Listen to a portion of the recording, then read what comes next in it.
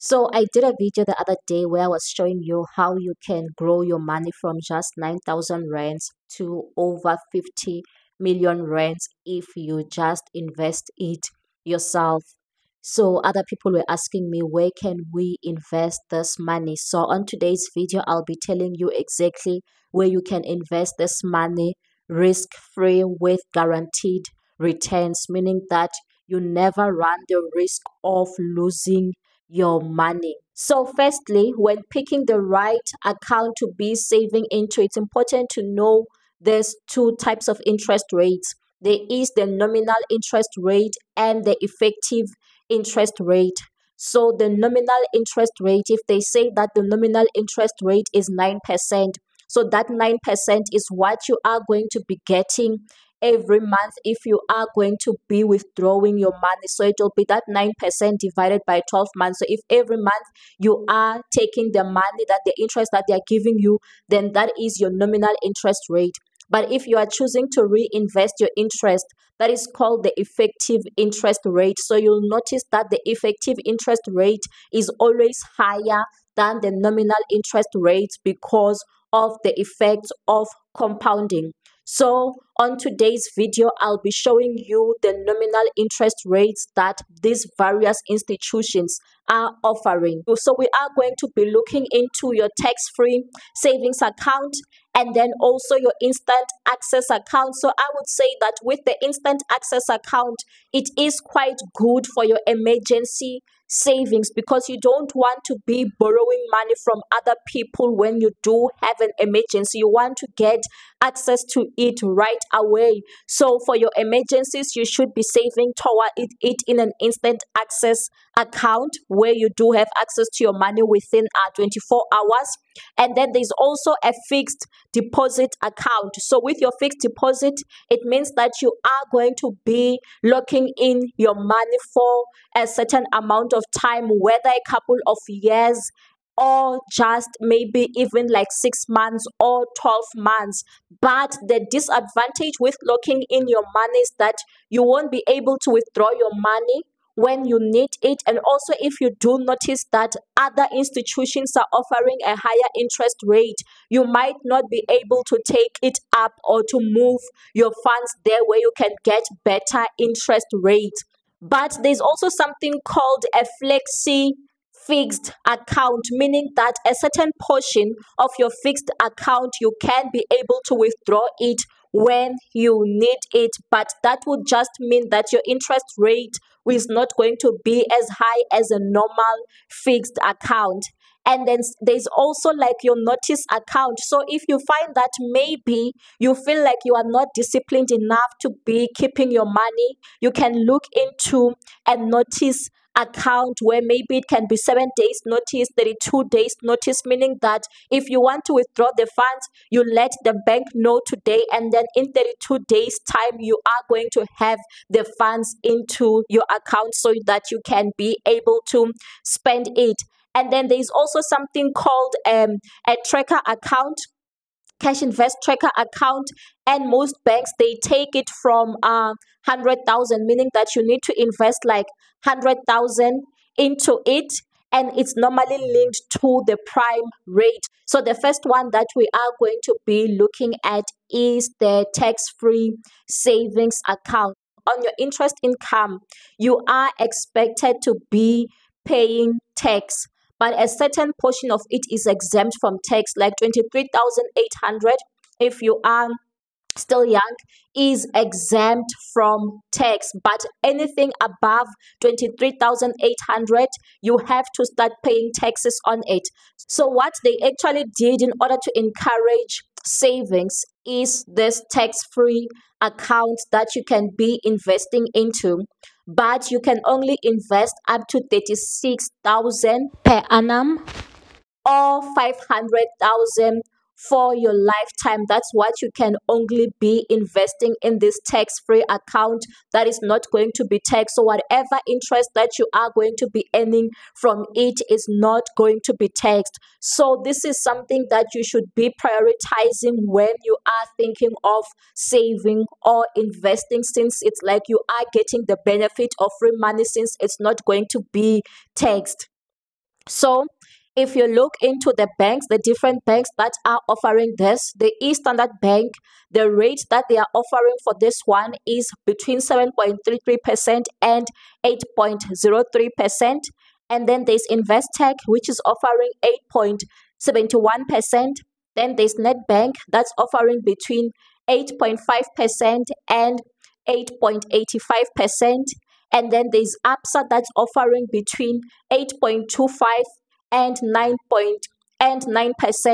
And what makes these things different is the amount that you invest. So if you are going to be investing like a higher amount into it, then your interest is also going to be high, and it's also dependent on the length or the period in which you are investing. So in this case, if you want to be going with the tax-free savings account, I would say that the likes of your net bank is quite good, as well as APSA. But as for Standard Bank, I find the rate to be quite lower.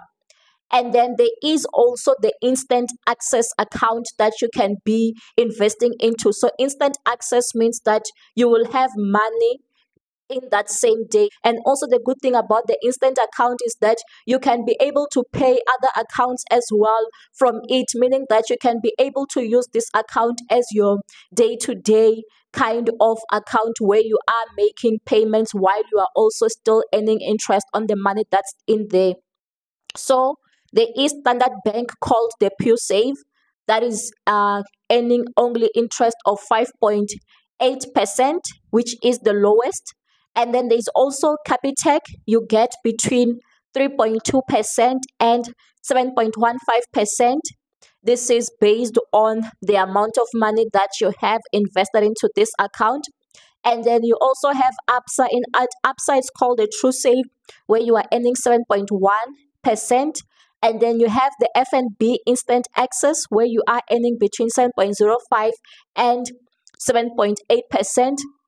You have the Investec Prime Saver, which gives you a fixed 8.05% regardless of how much you've invested. And then you have the APSA account. It's called the APSA Depositor Plus, which starts from 15,000. So you need to have 15,000 saved in there, and then it's giving you between 7.2% and 8.5%. So it's actually quite higher than the APSA True Save.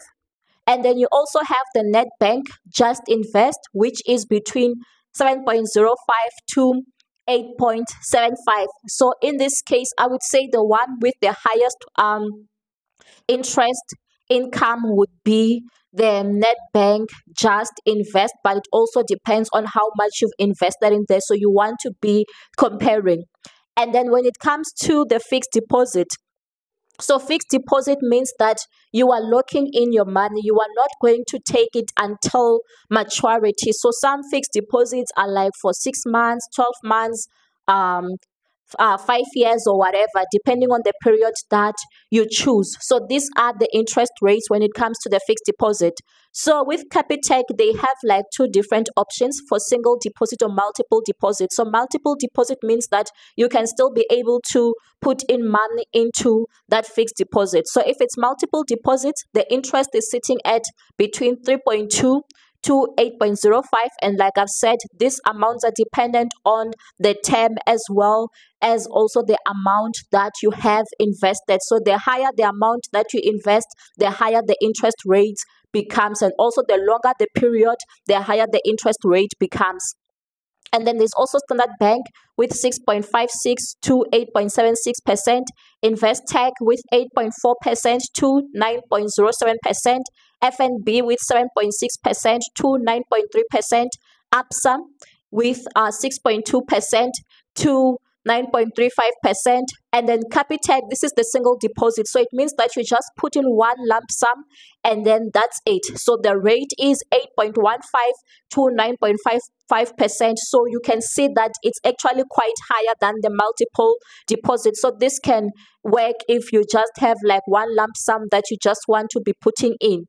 And then Time Bank, it is Time Bank right now, what they are offering is 3 to 12 months fixed deposit, but their interest rate is between 7.92% to 9.53%. And then Net Bank is between 6.95% and 9.55%. African Bank is between 8.42% to 9.94%. And then Net Bank, they also have like different rates for people who are below 55 and the senior citizens. So with the senior citizen for this kind of investment account, which is for like 18 months, it's between 9.9% and 10.01%, which is quite high.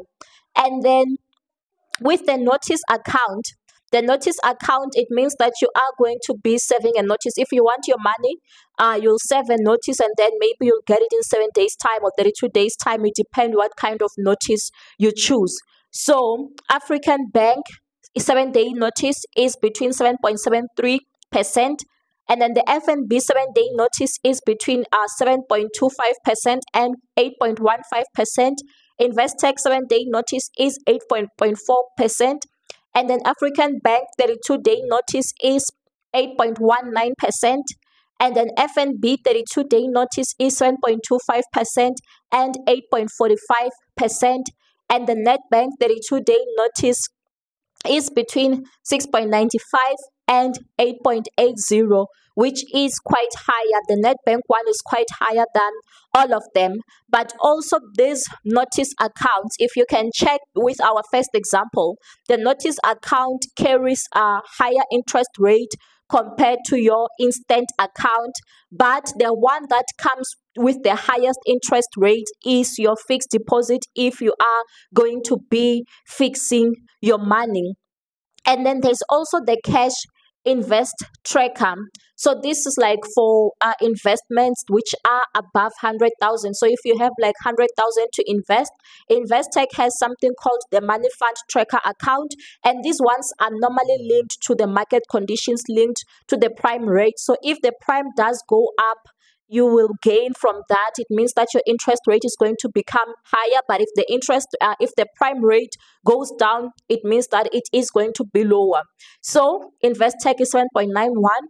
The FNB called the money maxima, I think it's maximize or something, or I forgot, I spelled it wrong. It's 8.25%.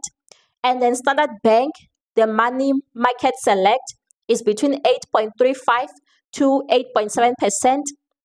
APSA, the cash invest tracker, it's between 8.9% and 9.05%. So you can see in this case, the highest is APSA if you do have like 100,000 to be investing. And then which bank offers the highest interest rate? So there is Time Bank. In Time Bank, they have something called the Goal Save, where if you are investing money and you are going to do like over 10 transactions, meaning that you are going to put in like over deposit money maybe over 10 times, and you are going to be saving like a 10-day notice to get access to your funds, the interest rate now moves between 7% to 11%, which is higher than all these other interest rates that we have discussed in here. Where should you invest your funds? So it's really up to you where you want to invest your funds. But based on this exercise that I've done, the banks that are offering the highest interest rates is your Net Bank and your APSA. Time Bank, yes, it also does offer like a higher rate, and also your African Bank. But when it comes to Standard Bank, it seems like they are quite stingy when it comes to the interest income. But when it comes to that other one, which is from 100,000, the interest rate is quite good. But I advise you to do your own research, and don't forget to hit the like button and also to subscribe to the channel, as well as to leave your comments.